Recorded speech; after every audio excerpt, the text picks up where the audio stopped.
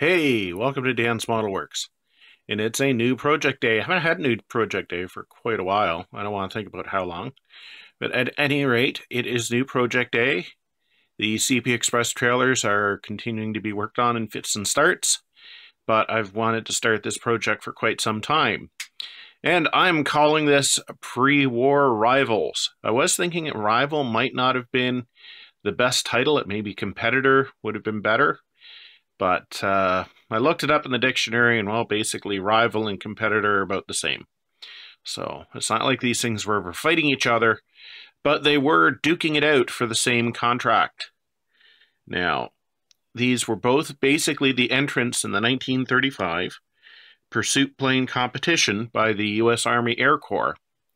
And the P-36 Hawk, what you see here is basically what they entered into the competition. The Seversky P-35, this isn't exactly what they had originally intended to enter. Originally, it was a two-place machine. It had a rear gunner, and it had fixed landing gear. And yeah, it wouldn't have done well in the competition. It was damaged en route to the competition, so the whole thing was delayed. And when they were repairing it, they basically made some modifications to it. They made it a single-place plane, e.g. one person, although with a little bit of a caveat, and we'll get to that in a bit. Both aircraft used the same engine. The Army Air Corps insisted upon using the Pratt & Whitney R1830 which was a twin-row design. And both the manufacturers would have rather used the Curtiss Cyclone Wright 1830, which would have given slightly better performance, but the Air Corps was not happy with its reliability over the years. Basically, what ended up happening is the second competition, the Seversky design won, but then Curtiss got their nose at a joint and insisted on a new competition, and the third time around, the Curtiss plane won. Basically, they underbid Seversky. Theirs were about $5,000 per unit cheaper, which back then was a lot of money. And so they won the main contract, but the Army Air Corps ended up buying a bunch of Seversky P-35s as well, and they were often assigned to the same units, so that a pilot might find themselves training on the P-36 Hawk in the morning, and in the afternoon they'd be flying the P-35. There's actually a lot more information available on the P-36 Hawk, mostly because it went on to be developed into the P-40 Warhawk and Kitty Hawk and Tomahawk that were extensively used during the war. The P-35 was in fact used during the Second World War. Notably, it was sent to the Philippines, and there was a version of it that went to Sweden and escorted more than a few Allied bombers down to Swedish airfields after they strayed into their airspace.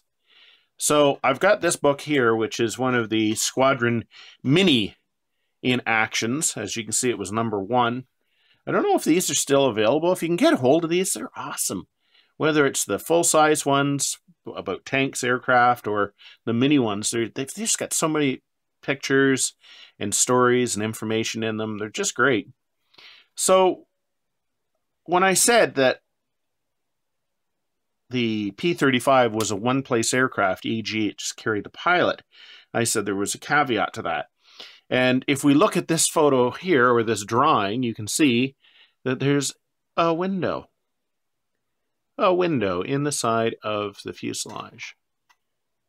Now, granted, this is a drawing, but I've gone through this book, and of 16 or 17 photos and drawings showing this area of the aircraft,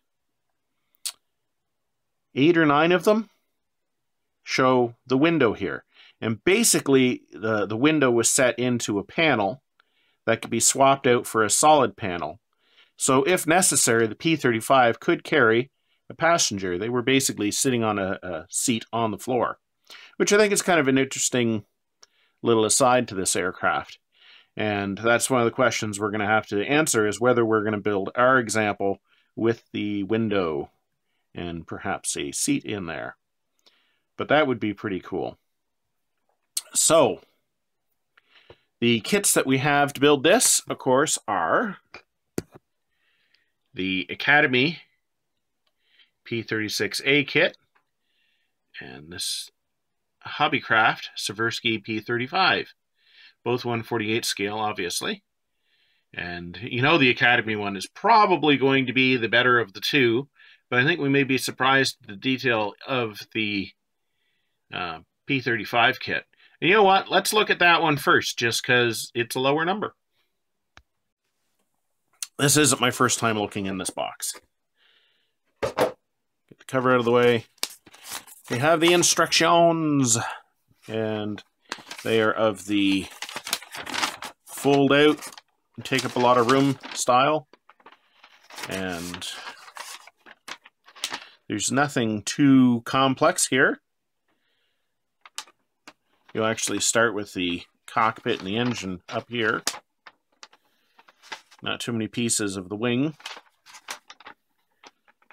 Moving across to here. And one thing I want to draw your attention to is this bit right here. There's a panel going into a hole in the side of the aircraft. We'll look at that again in a moment. Here is the painting guide, and there is an alternate with the Indian chief head on it. Let's meet the parts.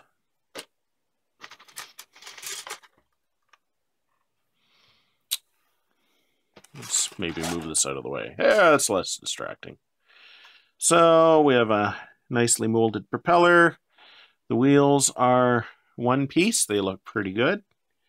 The gear case on the engine looks all right. Looks like we have a wiring harness for the front of the engine. And here's the cockpit floor. I know that looks awfully wide, but these were pretty wide aircraft at the cockpit. The engine, I had some concerns about the engine. There we see our two-row twin wasp. Wasp. And it does, in fact, have finning molded on, so that's nice. If we flip over and we look at the instrument panel here, that looks quite nice. Let's move on to the next sprue, which is missing some parts because I was obviously sticking them together with tape and stuff like that. So we've got a second cowling here. I don't know what the difference is between the two cowlings. And let's look at some loose parts. We have the canopy. And of course, this was an early version of the Razorback, which went on to be in the early P-47s. But that doesn't look too bad. We've got the lower wing, and you can see the wheels retracted backwards, although they weren't completely covered over. So if it made a wheels up landing, actually, the damage was minimized. You know, in terms of detail, all the panel lines are there, and they're not too deep. They're definitely not raised, so that's not too bad. And we have the fuselage. And look at this, we've got a hole in the side. Basically, the hole is the size of the window. So they give us a part to fill that in from the inside.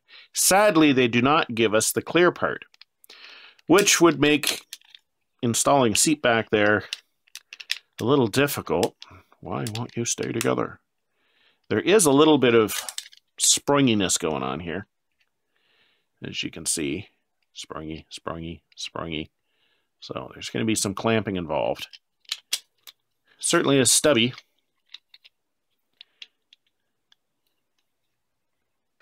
Here are the top of the wings, just for the sake of completeness. So I don't think there's anything too horrible here. Certainly, if we go back to the fuselage, you can see I'm not going to be doing much in the way of scratch building. There certainly is lots of fiddly bits inside here molded in, and they look quite nice. So I think I'm not going to be doing any scratch building in here unless I put in the passenger seat. Let's take a look at the P-36 Hawk. I'm going to hold off on the decals until both kits are unpacked. The P-36 is in a slightly bigger box. And we have the instructions. And they are in... Oh, they're going to fold out as well. Quite a bit more of a fold out. Looks like the parts count on this is a bit higher. It too has the 2-row radial, which means both kits feature the twin wasp. And you can see they've actually got some paint callouts for the cockpit here.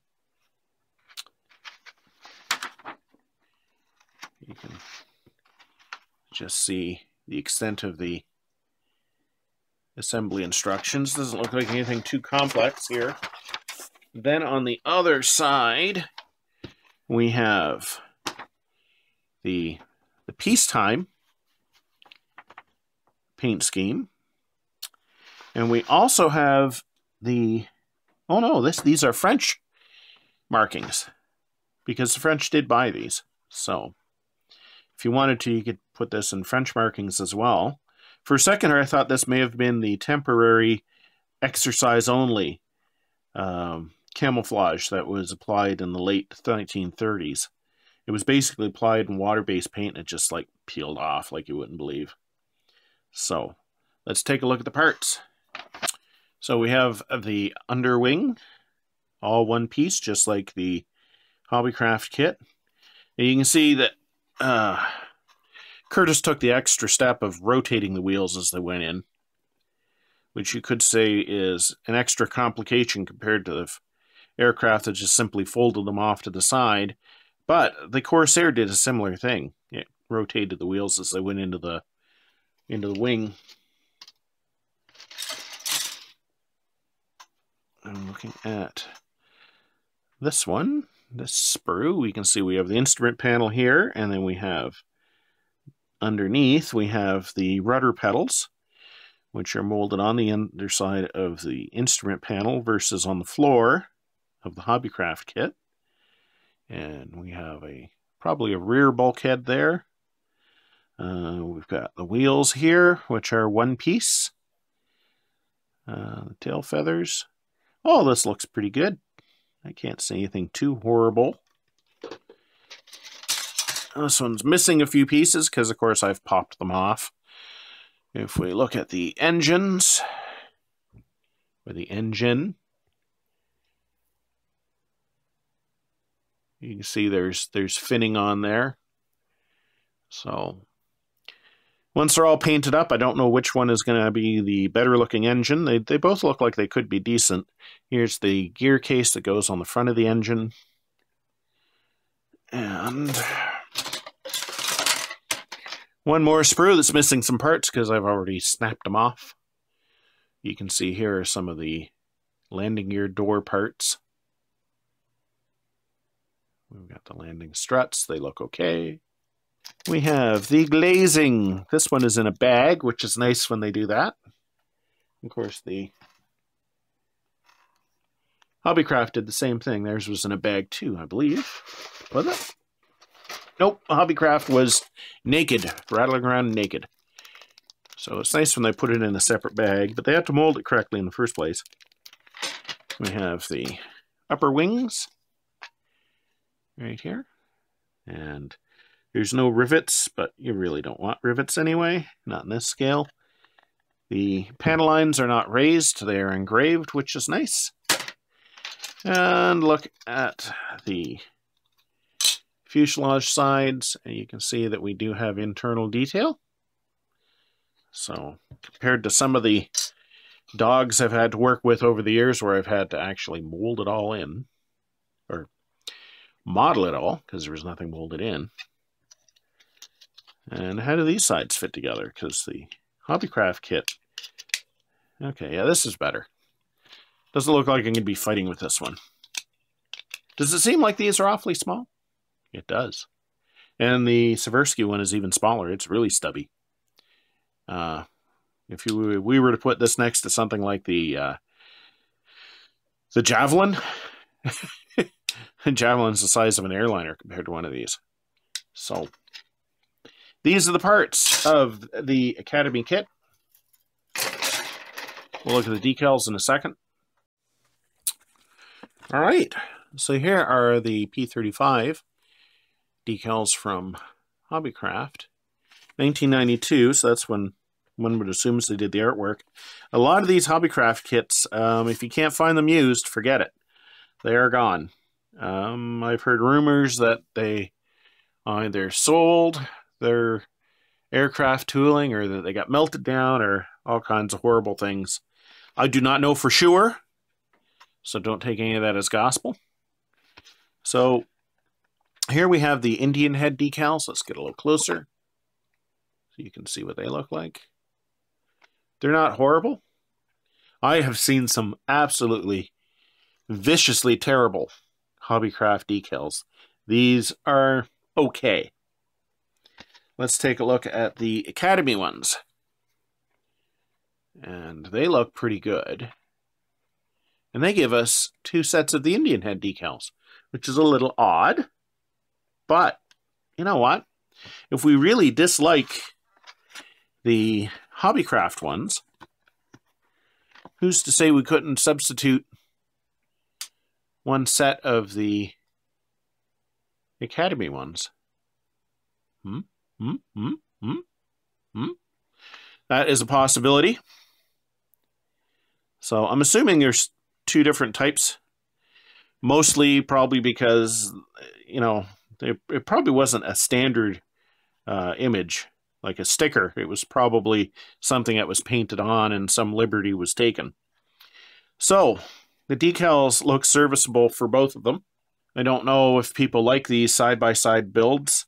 I like doing them whenever 2 subjects filled kind of the same role or the same part in history. That's when I think it's kind of interesting to do this sort of thing. So I've got a clothespin holding together the tails of each of these and some tape around the cowling, because even the P-36 wants to splay out slightly, although nowhere near as bad as the P-35.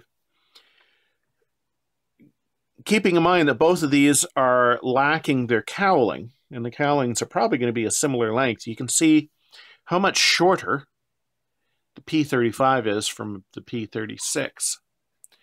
And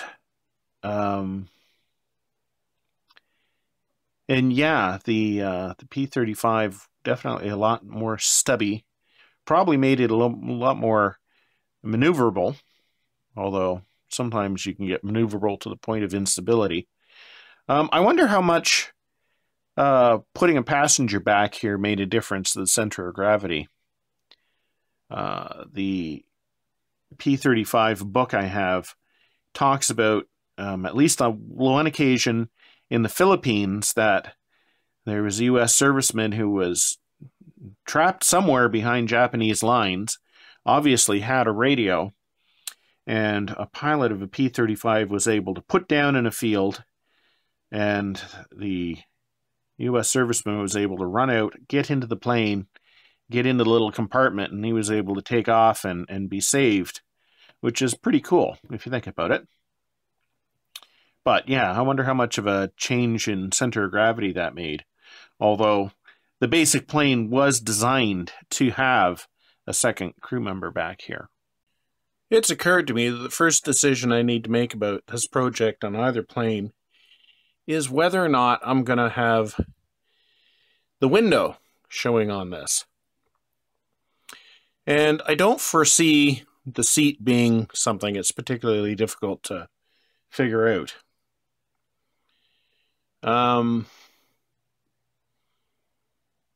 You know, that I can just basically copy what the main seat is, only just make it lower down. Framing inside the fuselage, that's not a problem. The most difficult thing with modeling the window is the transparency, in that it would have been pretty much flush with the outside of the plane. And you can see that there's a thickness to the molding here. So if they supplied a piece of clear plastic that fit in here, of course, it would plug fit in and it would be flush. The best we can hope to do is to put some clear acetate on the inside. And I think that is possible. What I'm going to have to do, though, is I'm going to have to thin down the inside wall here as much as possible before gluing that piece in. So I think I'm just going to put together the floor and this rear bulkhead, which I don't think is going to come anywhere close to anything here, but I just want to confirm it before I do that. I just quickly tacked together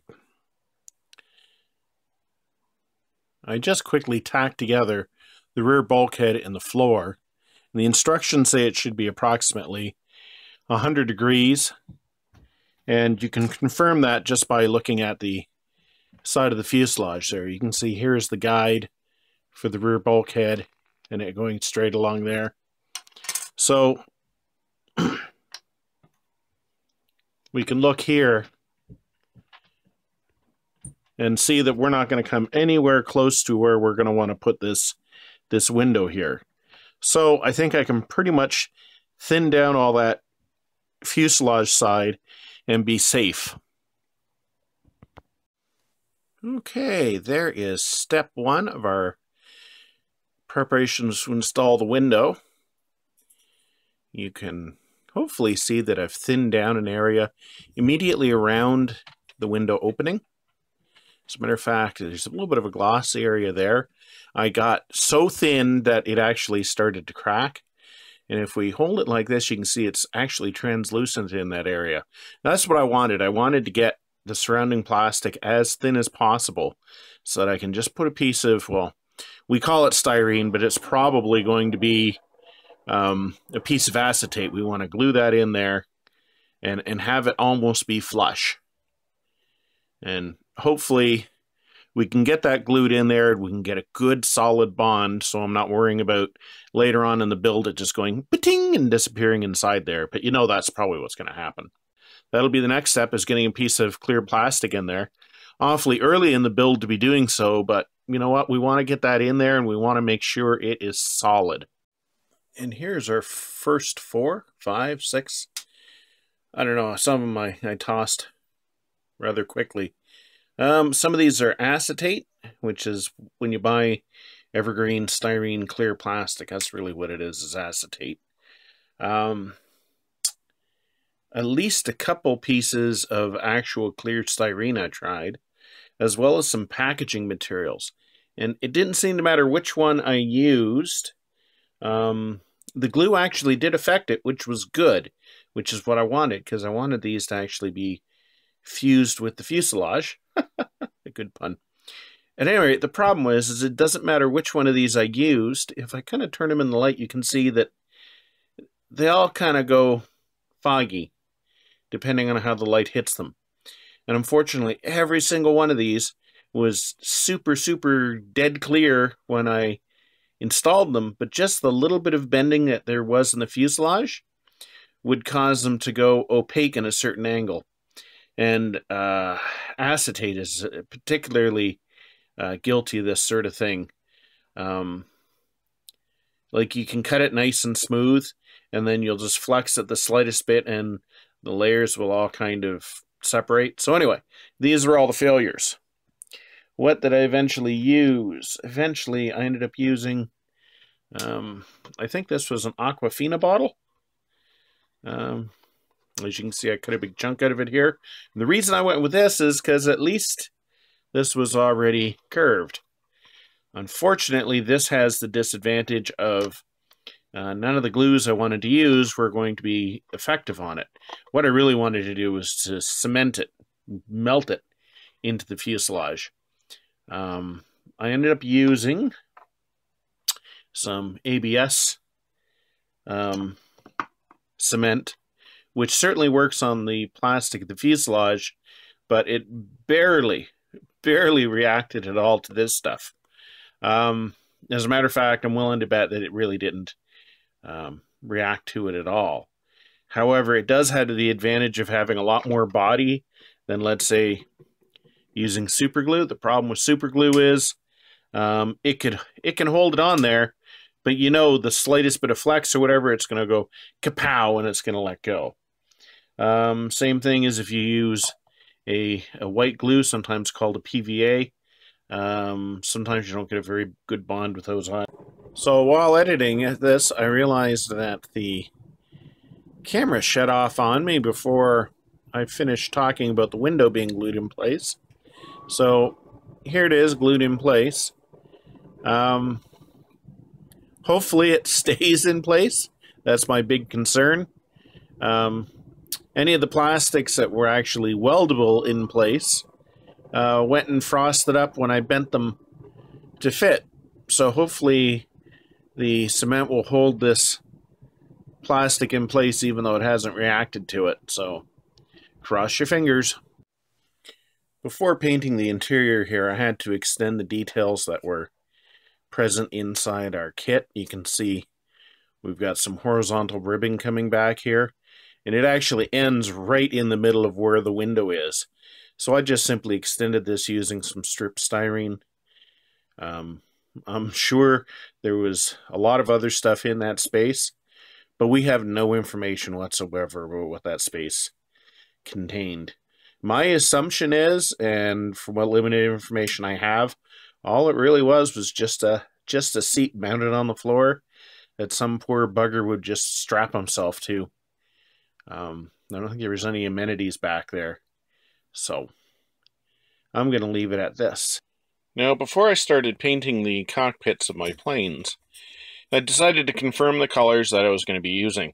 And I had in my head that the P-36 was going to be zinc chromate inside. The P-35 was going to be silver. So imagine my dismay when my two sources here gave me conflicting information about the P-35. And let me show you. So imagine my surprise when I got to my cockpit book, and here in glorious full color, this is a good spot to film, I got a shadow over me here, but anyway, you can see that the cockpit of this P-35, full disclosure, P-35A, is zinc chromate. Looks more like the yellow variety than the green variety, but nevertheless, it's definitely not silver. Let's go back to our Squadron P-35 book. And that looks pretty silver to me, despite the fact that it's a black and white photo. But right here, it says, spacious cockpit of the P-35 was painted aluminum with black instrument panels. The only thing I can think of is that the P-35 had a silver cockpit, and the P-35A had adopted zinc chromate. Seeing as zinc chromate was basically an Army Air Force requirement, or at least I assume it was, I'm thinking maybe it was something that was adopted in the later builds. Since we're building a P-35, not a P-35A, I'm going to go with silver. So before I start slathering some paint inside the fuselage here, you've got the P-36 above, P-35 below. Certainly the Hobbycraft offering on the P-35 doesn't seem to suffer from any lack of detail. As you can see here, I've started the painting. We've got silver in our P-35, a version of zinc chromate in our P-36. I just threw most of these files on the computer, and we're really close to 30 minutes. So I think we're going to be wrapping up this episode. Thanks for watching. Until next time, just keep on modeling.